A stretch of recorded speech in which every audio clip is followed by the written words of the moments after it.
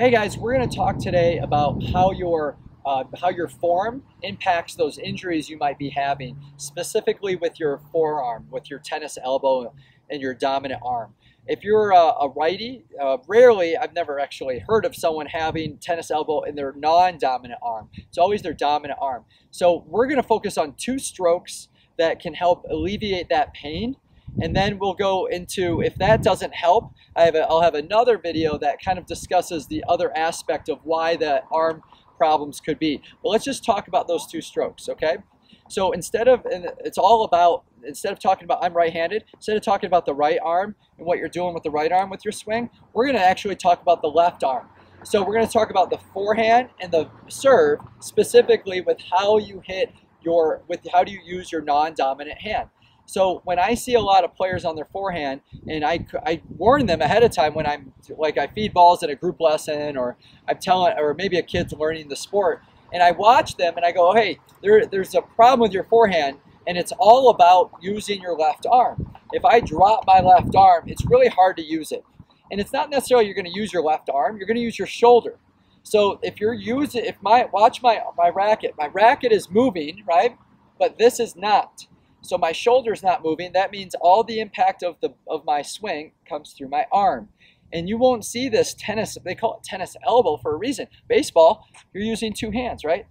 Golf, you're using two hands. So the whole reason like tennis elbow happens is when you're having this one hand and you're only using it. So I'm not saying hit a two-handed forehand, but I am saying get your arm up and use it more. So the first thing you want to do is watch what Roger Federer does, and he has his arm up like this, okay?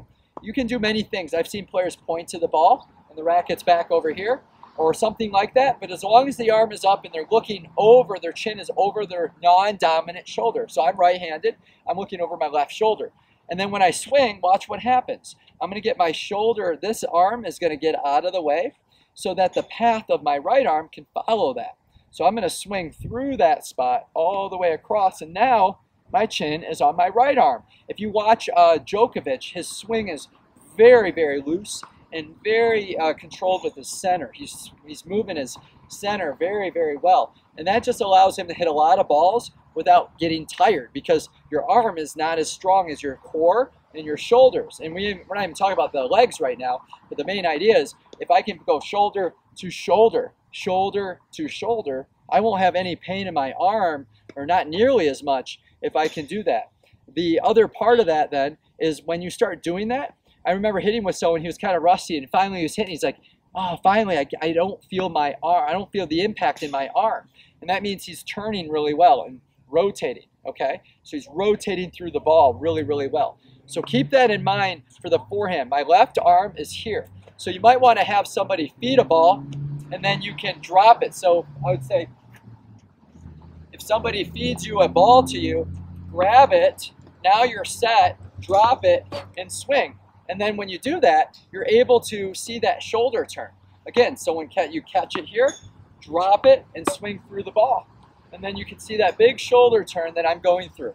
So that's going to help you alleviate that pain in the arm, because you're using that left arm and using your shoulders and core. Same thing on the serve. So the second stroke I want to mention is the serve. When I go up for a serve and I'm here, I see a lot of players open up too much. So that's your rotator cuff when you do that. Okay, that's a pitching motion. We don't want to do that. All right, so players will open up and they'll drop their arm. And this doesn't allow, as you can imagine, the shoulder to turn. So my arm is moving, but my shoulder, watch my left shoulder, this is not moving. So I see this, and then I see this. So that, or even across, right? And that's your rotator cuff again. So a lot of pain in the shoulder of the arm when you're not using the left arm. So I know this isn't technically correct, but this is a good stepping stone, is to throw the ball up and when you serve the ball, try to hit your left arm. So what I mean by that is you're throwing the ball up, and you're throwing and you're trying to hit to your left arm, just to feel that rotation of going through. Once you get that down though, you're going to want to keep that left arm up and then tuck. So when I serve, I'm going to tuck as I go up. I use an analogy of swimming. You don't swim when somebody's swimming, they don't swim with one stroke and then the other. It's alternate. The shoulder turn, right? The shoulders are turning together. right? So as this is moving, this is moving. So if you can focus on that on the serve, you're going to be a lot better. So I throw the ball up, and now I tuck, and I'm over. Now I'm looking over my right shoulder and letting the racket kind of swing across. That allows that big shoulder turn. So the left arm, again, the non-dominant arm is really important. I just see a lot of players throw the ball up and immediately drop their arm, and now it's the right arm doing all the work. You want to be able to turn, look over, and be here.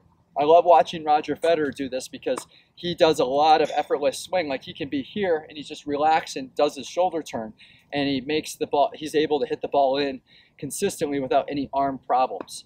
That's why he's 36 and still kicking butt. So again, those two strokes again, left arm here and on the forehand, and left arm out with the tossing arm. Okay, so in opposite obviously if you're left-handed. But the main idea is try to get that shoulder turn.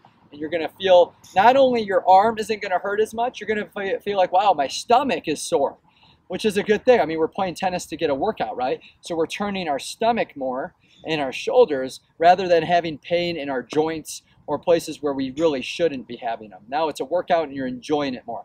And also you're going to get a lot better. You're not going to get as tired, you'll be able to hit the ball harder, and it's going to be a lot better for you. So give it a shot, and hopefully that'll help those arm problems.